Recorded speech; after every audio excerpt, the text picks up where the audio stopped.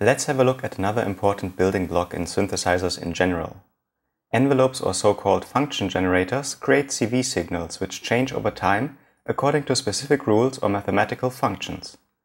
They are usually started or triggered by a gate or trigger pulse and stop after they are done going through their rule set. A very common function generator is the ADSR envelope, which has 4 stages that generate different CV signals after one another: attack, decay, sustain, release.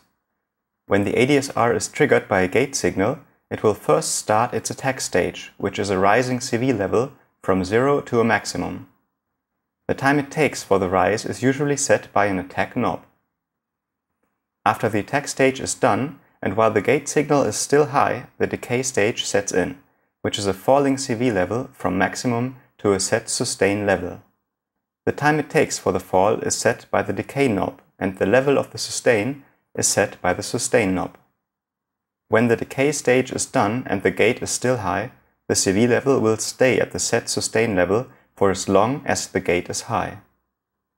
Once the gate drops to 0, the release state will set in, which is a falling CV level from the sustain level down to 0. Alright, but what do we use this for?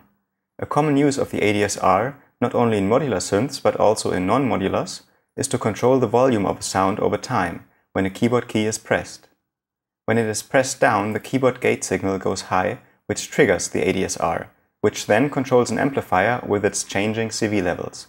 So the CV levels correspond to the volume or amplitude of the sound in this case. Apart from the ADSR, there are also other function generators, like AD generators, which just have an attack and decay stage, decay generators, which just feature a decay, AHDSRs, which add a hold stage, and so on. Some function generators also have the ability to loop their functions and thus act like an LFO or even VCO. Conclusion: function generators create CV signals which change over time. They are often also called envelope generators. In order to start their CV generation, they usually have to be triggered. Function generators are often based around the attack, decay, sustain, and release concept.